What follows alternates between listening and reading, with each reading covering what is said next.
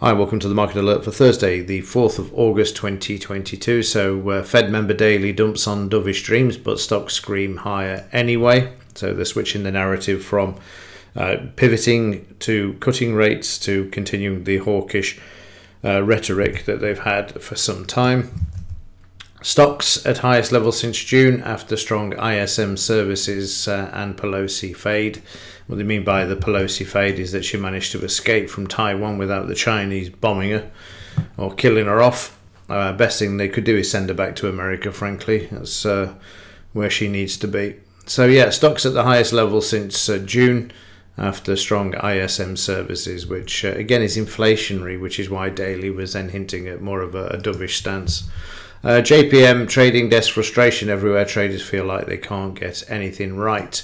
That's because you have to trade what you see, not what you think it's going to be. And if you trade from that standpoint of view and have a trading strategy that's repeatable, then you can trade without having to worry about what your opinion is, because your opinion will never be met by what the market activity is. The market's right, and then you have to trade what you actually see.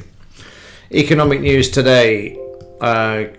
Let's have a look. We'll go with the midday, really. It's all about the UK interest rates today. We've already discussed this earlier in the week. 50 basis point rise in this forecast for today, which is going to be one of the biggest rate increases they've made for a long time.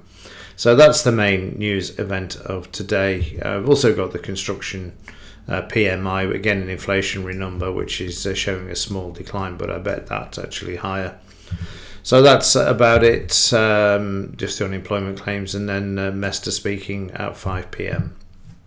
Gold-silver ratio still moving towards the upside as gold remains stronger than silver.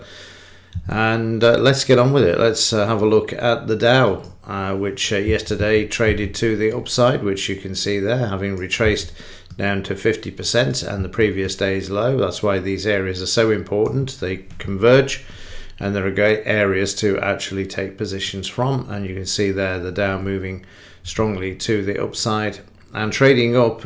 I just remove these fibs just to make it a bit easier for you. And let me just spread this out as well so you can see it a bit more clearly.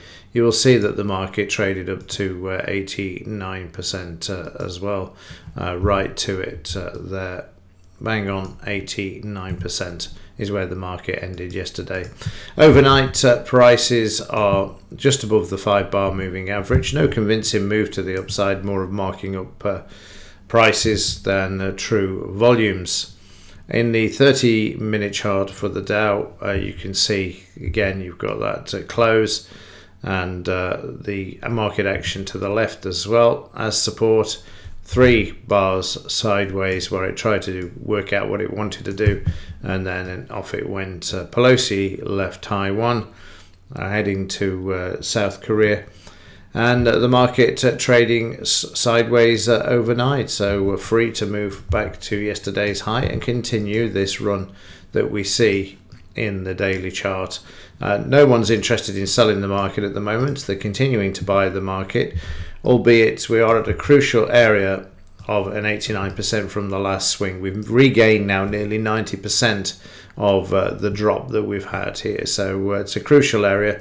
But if we get through this 89 and we take out this high to the left here, then we're free to continue to the upside until the narrative changes or the sentiment changes. So again, keep this in mind. You're looking for retracements. It's green all the way, apart from the odd red bar, and then green all the way, the odd red bar, the same as in the down move where it starts to switch to greens followed by red. So again, keep an eye on these patterns. In the German DAX, not as strong as the Dow. I mean, 89% retracement from the same period is a long way to go yet. We're just approaching 62% retracement. Yesterday we took out the high of Monday, 13,572. And we're also at this resistance level just here at the moment, but certainly looking better overnight than the Dow, which is odd.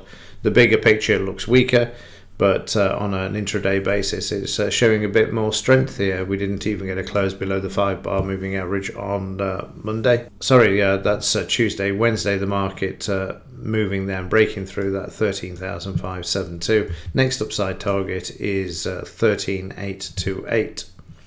In the 5-minute chart for yesterday, you can see how the market in the futures was sideways, and then they slammed it, get a cluster of volume, oversold, market comes back, retraces 62-78%, and then makes its way up all day when you actually go back and look at the 30-minute chart.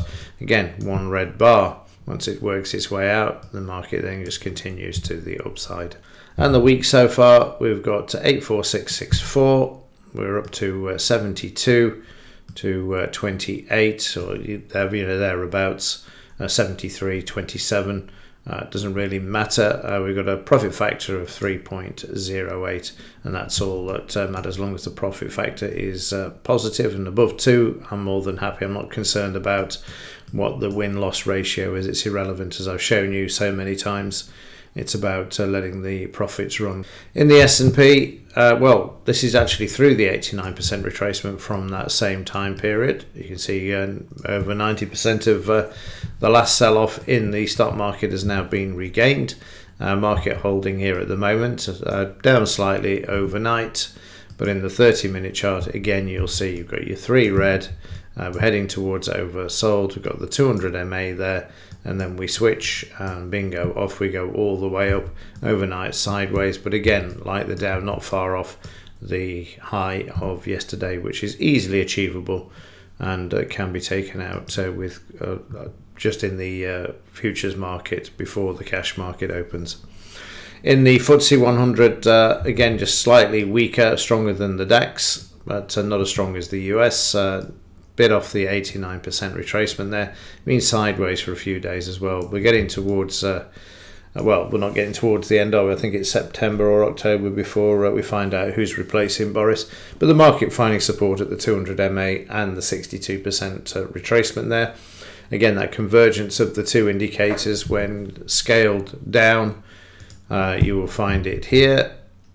And you'll see the market coming back to it, which is the low for Tuesday, and then Wednesday the market puts in the huge volume, comes off the low of the bar, a bit more selling there, get it out of the way, then we switch back to green, and off we go to the upside again. No red bars once the market moves to the upside till we have a breather, and then we end up in a sideways range here, and then spike out. But at the moment, a close, and again the high, it's within a few points. So again, take the high out. When you get this new sort of move up where you're getting this, all you want to see is each day is the previous day's high being taken out, and each day's low being higher than the previous day's low.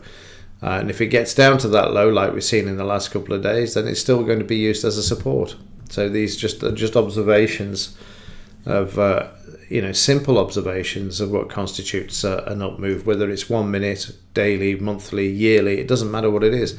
If the market's making those rising lows and the highs are taking out the previous day's highs or the 1 minute highs, then it is still bullish for the period and the duration of that particular move. So the 30-minute chart, like I say, sideways, and the high is there to be taken out. In the yen, we'll kick off with the yen. You can see yesterday the market moving higher with demand, having found buying the previous day at the 78.89 level, closing above the 5-bar moving average and attempting to move higher there. So from here down to here would give you some targets. We're through 38, we're stuck at 50 at the moment, and at 62 it's surrounded by the 20 and 50 averages there as well. So in order to continue now, prices need to close above the 5-bar moving average and take out yesterday's high, which you'll see is not too far away at all. Going back to yesterday, a bit of a sell-off to begin with down towards the DP, and then the market moving to the upside. We had an hour and a half where the market pulled back before moving up again, and then an hour where it pulled back to the 20-bar moving average, 200 MA on this first occasion. pulling back for 30 minutes to the 20 bar moving average, and then 89% retracement as the market pulled back here and then moved sideways. And overnight in the Asian session, the market has been sideways there. The pound's going to be important today. Rate rise 50 basis points, likely to send the market up. But first, in the 30-minute chart, expect the market to be marked down and then come back, because that's what they do. Yesterday's 30-minute chart, you can see that they were already anticipating this, moving the market down. Dollar also strengthening. A bit of a 90% retracement there at the DP resistance area, closing back below the 200. Down we go, and then we end up with divergence and oversold. Market then trading sideways overnight. And finally, in the metals, starting with the silver market, holding at the moment, trying to trade back above the 62% retracement, closed below the 5-bar moving average again yesterday. After wait and see, but it seems to be holding a bit of strength at the moment, annoyingly, because it could do with it pulling back down to, you know, these sort of fib levels. 30-minute chart, well, what a surprise. Market down slightly to begin with, retracement, moved up before the 1 p.m. fix, 1 p.m. slam, and then come back. Overnight, the market is attempting, in the early hours there, to come off the DP and try and get above the 200 MA and yesterday's high, which you can see there. We're waiting for the interest rate decisions today. Gold looking a lot stronger. No red bars in sight whatsoever in the daily chart at the moment. Continuing to move higher. Stuck at 62% retracement there at the moment. 30-minute chart shows again the 1 o'clock slam down to the previous day's low, Tuesday's low. Market then being brought back and has already taken out the high, whereas silver hasn't, which is why you're seeing the difference in the gold-silver ratio. US dollar up for 2 days. Like I say, pound, Bank of England, pound should be bullish after the rate increase later today, put a bit of pressure on the dollar. And finally, crude oil starting to sell off. OPEC agreed to produce, they agreed to increase production of 100, or make available 100,000 extra barrels per day. So much for the net zero, eh? So much for that.